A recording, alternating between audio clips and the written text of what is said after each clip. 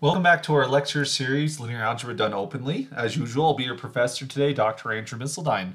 We are starting chapter 4 in our series entitled Orthogonality. Now that might sound like a made-up word, and basically every word in linear algebra sounds like that sometimes, but no, this is a topic we're going to talk about a lot in chapter 4.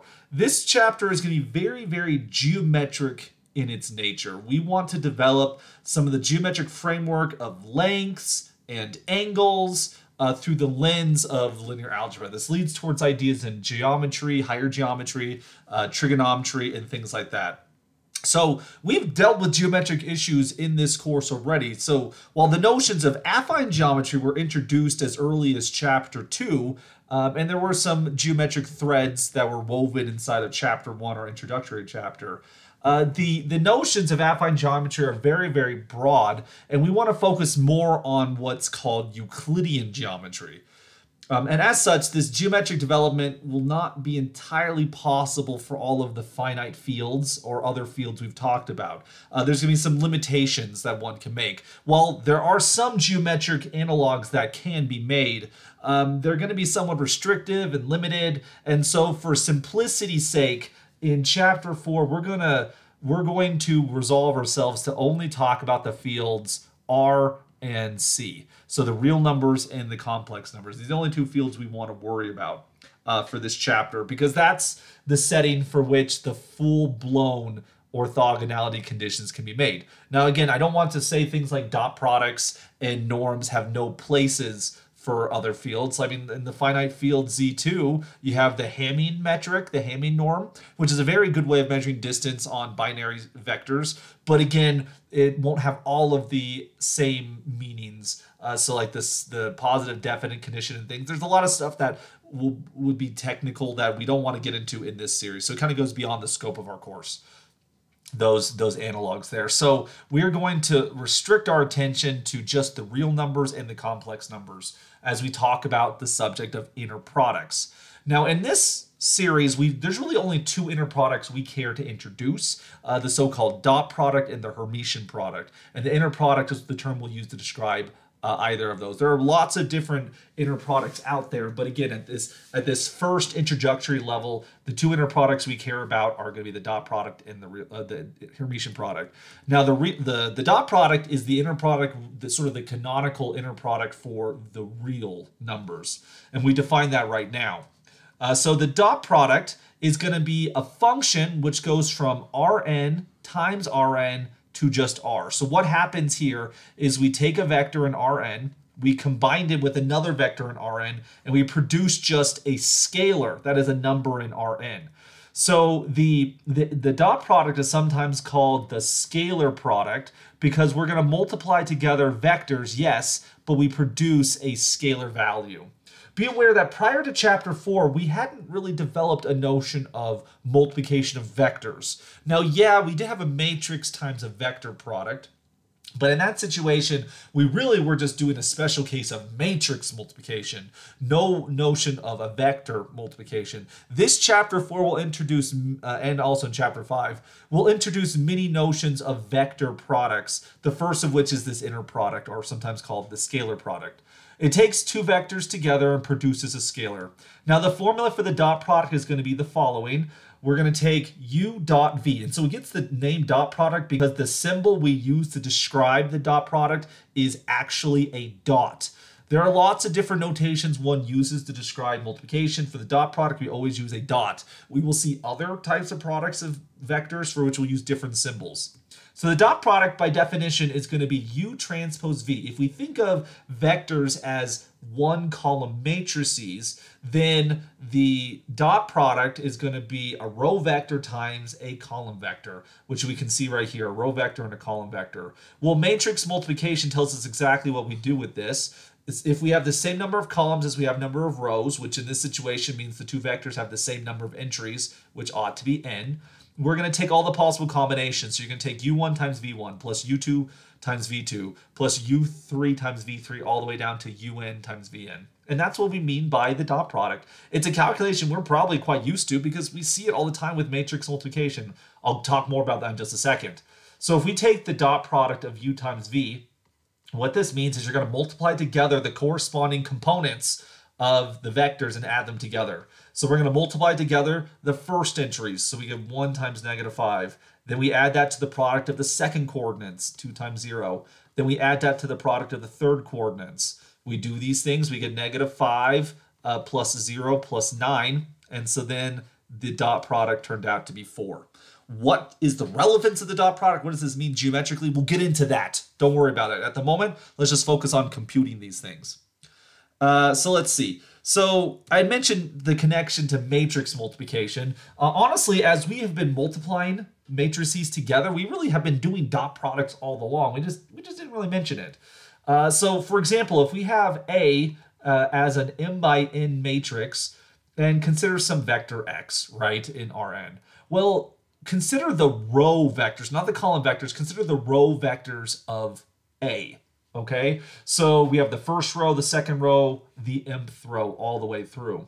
Well, when you multiply together a matrix by a vector, A times X, this really is just, we can view it as dot products. You take the product of R1, the first row times X, that's the first entry. Then the second entry is the dot product between R2 and X. And then this will go all the way down to Rm times X. So, you know, if we took as an example 1, 2, 3, 4, 5, 6, just as our matrix, and then we take a vector, we'll take it to be, say, 0, 3, -5, or something like that. We often talk about this finger multiplication, right? You take the first row times the first column. This is really just going to be the dot product of those two vectors. So we're going to get 1 times 0 plus 2 times 3 times 3 times plus 3 times -5. You simplify that. Then you take the second row times the column here, and so you get 4 times 0 plus 5 times 3 plus 6 times -5.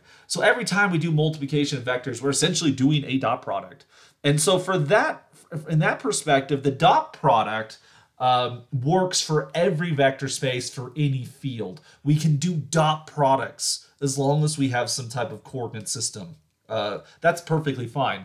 Now, so while dot products work for every single vector space, the notion of an inner product is restrictive just to these reals and complex numbers. And the reason I say that is that the dot product will only be an inner product for the real vector spaces. We can do dot products on other vector spaces, but it doesn't form an inner product. I'll explain the distinction of that in just a moment. Before we do that, I want to introduce the Hermitian product, which is the inner product for complex spaces. The problem is we could do a dot product. We could do a dot product, for example, of vectors in C2, C3, whatever, Cn. And let me give you an example of that real quickly. What if we took, let's say the vector u will be the vector 1i, for example, and v is going to be the vector, I guess we'll take 1i again. You know, why not just make it the same thing? And so if we take u transpose v, which was the dot product we defined previously, this is going to look like 1 times 1, which is 1, plus I squared, I times I, which gives you 1 minus 1, which gives you 0. And so this is going to be a little bit concerning for us because essentially what we took the product of a vector with itself. So this really here is just u transpose u right here. The dot product of vector equals 0. And the thing is, we don't want that to happen for inner products. We don't want the inner product of a vector with itself to be 0. Again, that'll make more sense by the end of this video. And so while real numbers have no problems with this, complex numbers, we can see that if you take the product, if you take the vector transpose itself, you can actually get 0. Now, part of the problem has to do with the transpose. You'll remember that we vowed never to use the transpose of a complex matrix, for which, if we think of a column vector, it's just a 1-column matrix. This was like a forbidden sin. We've broken the unbreakable vow. Don't do that. This is really the problem. Transposes shouldn't be used with complex matrices, and it really has to do with the notion of inner products. For the finite fields and some of these other fields that are besides the real numbers and the complex numbers, again, there are issues. There are some ways of fixing it, but for the finite fields we've talked about, there's really no way of resolving this problem that the dot product can produce zeros when you take the dot product of that vector with itself. And therefore, it's not a good candidate for the inner product. So let's first talk about our candidate for inner products with complex matrices. So we should never, ever, ever use transposes. So to define an alternative to the dot product, we take the so-called Hermitian product. And the Hermitian product is we're going to use the exact same notation, u dot v. Yikes. I'll talk some more about that in a second. But instead of defining that to be u transpose v, we define that to be u star v, which this is the conjugate transpose. We transpose and we take conjugates. So what that would look like is we're going to turn the first vector into a row vector, but we have to conjugate each of the scalars in that row vector. And then we multiply together the vectors using the usual finger multiplication. And so the Hermitian product will look like the product of u1 and v1, but you take the conjugate of u1. You'll take the product of u2, v2, but you take the conjugate of u2 all the way down to un times vn, but you take the conjugate of vn. Let me show you what that looks like. If we take the product of the inner product, in this case, the Hermitian product of u and v, what that will look like will be the following. So u dot v, we take the conjugate of the first one. So it's going to be 1 plus I conjugate times 1 plus I. Then we're going to add to that I bar times 2. And then we add to that 3 minus I bar times 4i. And if we go through the details of this, let's do the complex conjugates. It changes the sign. So you get 1 minus I times 1 plus I. You're going to get negative I times 2, so that's a negative 2I. And then you're going to get a 3 plus I times that by 4I. And if you FOIL out the 1 minus I times 1 plus I, you end up with a, you're going to get a 1. I don't necessarily need to do all the details here, but why not, I guess. We get 1 minus I plus 1, because you get negative I times I. We're going to get a negative 2i. We're going to get then a 12i minus 4. You'll notice that these complex numbers cancel out right there, the i's. So collecting real parts, we have 1, 1, negative 4. So that gives me 2 minus 4, which is going to be a negative 2.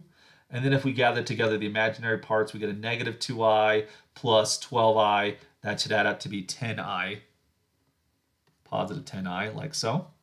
So we get the product, we get this Hermitian product. You have to remember to take the conjugates here. Now, alternatively, if you do it the other way around, I do want to mention here, if you take v dot u, now you're going to take the conjugate of v, because you're taking the conjugate of the first term there. So you're going to get 1 plus I bar times 1 plus I. Okay, well, the first entry of u and v is the same number, so you switch things around, you don't notice it. Now, if we take the next one, you're going to take 2 bar times I. And then for the last one, you're going to take 4i bar times 3 minus I, like so. Well, what happens when you take the conjugate of a real number? Well, you switch the sign of the imaginary part, but there is no imaginary part, so it actually just stays the same number. The conjugate of a real number is actually just a real number. And so you're going to get 1 minus I times 1, I mean, it's the exact same real number is what I meant to say. So you're just going to get a 2i. You have the 1 minus I times 1 plus I. And then you're going to get minus 4i times 3 minus I. And so multiply these things out. Like we saw before, 1 minus I times 2i, 1 plus I, that's a 2. You're going to get a positive 2i this time, and distribute the negative 4i, you're going to get negative 12i plus 4i. Excuse me, that's going to be a plus 4. Nope. Let's be careful here. So we're distributing this negative 4i here. So you get negative 4i times 3, that's the negative 12i. Then you're going to get, it's a double negative, great. So then you're going to get 4i squared, which like before, it's still a negative 1. So you're still going to get 2 minus 4, which is a negative 2. But this time you get a plus 2i minus 12i. So that actually gives you a negative 10i, like so. So if you switch around the Hermitian product, you'll notice that you actually get the conjugate of the number. They're not equal to each other, but they are conjugates. Negative 2 plus 10i versus negative 2 minus 10i. And so when working with complex numbers, complex vectors, you need to make sure you take the Hermitian product, take the conjugate. But like I said, if you take the conjugate of a real number, it just gives you back the same real number. So really the dot product is just a special case of this Hermitian product. Because if you have a real vector, it's both a real vector and a complex vector. Taking its conjugate doesn't do much of a difference. So really, the dot product we talked about before for real vectors is a special case of the Hermitian product we have in front of us. So why? Why the dot product? Why the Hermitian product? What's this big deal about inner products? Why do we need the conjugate? Why can't it just be zero sometimes? What's the issue? Well, let's talk about some properties of the so-called inner product. So the first thing I want to mention are the following four properties hold for the dot product or the Hermitian product. And so when I talk about inner products, you talk about inner products. So there's two ways to define inner products. One, an inner product is any bilinear form that satisfies these conditions right here. Don't worry about that necessarily. But basically, this theorem could be taken as the definition of the inner product. What we're going to interpret it as the following. An inner product is going to be the dot product when you're on the vector space Rn, and it's going to be the Hermitian product when you're on Cn. That's what we're going to define to be the inner product. And the reason we're allowed to do that is because these two operations, dot product and Hermitian product, will have these conditions. So the first thing we want about an inner product is we want the inner product to distribute. So if you have a sum of vectors, then u dot v plus w, the dot product, the Hermitian product, or in general the inner product, distributes over vector addition. That's what we want. We also want some type of compatibility between the scalar multiplication we already had with this new inner multiplication that we've just defined. And so, for example, if you have a scalar multiple as your second factor inside of an inner product, that is the same thing as c times u dot v. Now, let's be careful what's going on here. So this is a scalar times a vector, and then we take two vectors multiplied together. This right here is a scalar. U dot v is a scalar, and you times that by a scalar. So this is just a product in the field. We want those two things to be the same thing. Okay? You'll notice I didn't say anything about the first factor, and that's because we actually have to distinguish between the two. When you're talking about real numbers, for the real numbers, if you have cu dot v, that in fact is going to equal c times u dot v. There's no distinction there. But when you have complex numbers, you do have to be a little bit more careful. With complex numbers, if you have cu dot v, this is actually equal to c bar u dot v. So you take conjugates on the first factor. And remember, c bar here, that's just the usual conjugate of the complex number. So factoring a scalar out of the second factor in an inner product gives you back the original scalar. Now factoring a scalar out of the first factor gives you the conjugate. Now that's really not a difference for the real numbers, because if you take the conjugate of a real number, it's back to the same number again. No big deal. So really, this is the principle we want. Taking away from the second factor is the same. Taking away from the first factor takes conjugation, just like the Hermitian product did. All right. The other thing we want is that if you take a product of if you take the inner product, it commutes. But this is also somewhat of a fib. This right here, this is actually true for real vector spaces. U dot v is equal to v dot u. For complex vector spaces, we get something a little bit different.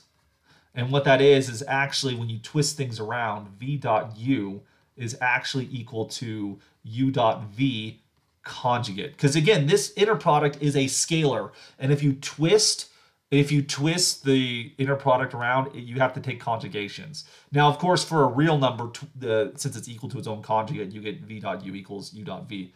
Everything we're saying right now about real numbers is just a special case of the complex numbers. Now, if you were to take properties 1, 2, and 3, this is true for the dot product over any vector space, the complex numbers, the finite fields, any of them. Why did we need the conjugates for complex numbers, and why can't we just do this for any vector space? Because the dot product formula makes sense for any column vectors. This is the reason. So these first three properties, right? This is some type of like distributive law that seems to be working for the inner product here. There's some type of compatibility condition. You could say like this is some type of associative property. Oftentimes this is called homogeneity. And this last condition right here, this is some type of like commutative property, or you might call it the symmetric property. Now for complex numbers, since it's not purely commutative, we might actually say it's like skew commutative.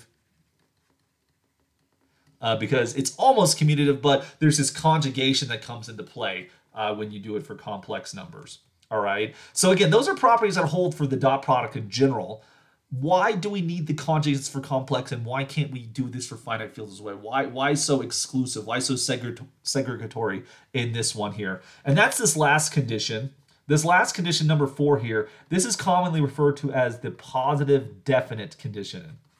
The positive definite condition, which it's really 2 properties for the price of 1. So the first one is naturally the positive condition. So we want that u dot u is greater than or equal to 0. This is a scalar, and so we want the scalar to be positive. And this is one of the problems we're going to have for the finite fields, for the complex numbers. We need to guarantee that this thing is greater than or equal to 0. That's really the positive condition. Then the definite condition is the second part. U dot u equals 0 if and only if u is 0 in the first place. We only want the inner product of the vector with itself to be 0 when you have the 0 vector. We already saw a counterexample that with the complex vectors, the dot product can produce 0 even if the vector's not 0. The Hermitian product, it won't do that. And so that's why for complex numbers, we assign the Hermitian product as the inner product. Dot products for real numbers is perfectly fine. And for finite fields, we also have this problem. We cannot construct a function that mimics, properties 1, 2, and 3, but also gets this positive definite condition. So the positive definite condition is the motivation on why we are restricting our attention to only the real numbers and only the complex numbers. And in the complex number case, why do we have the conjugate, the conjugate transpose there? We have to do it because of this positive definite condition. So before closing this video, I do want to say one thing about why is it the inner product? What does that even mean? There's a lot of reasons why people call it the inner product. I mean, it's in contrast to the outer product, which we'll define in a future lecture, for which the inner product goes into the field. You produce a scalar. The outer product will produce a matrix, a linear transformation. There's a lot of reasons that you could try to think about by analog. There's some type of parable going on here. But the way I like to think is the following. When you define the inner product, you get this, U transpose V. When you define the outer product, again, this is something we'll talk about in a future lecture. This is defined to be UV transpose. So in my opinion, it's the location of the transpose. Is the transpose inside or outside of the pair? And, is that the reason why people originally started saying inner and outer product? Probably not, but it's a nice mnemonic device to help you. If the T is on the inside, it's an inner product. If the T is on the outside, it's an outer product. And we'll see the outer product later in this chapter.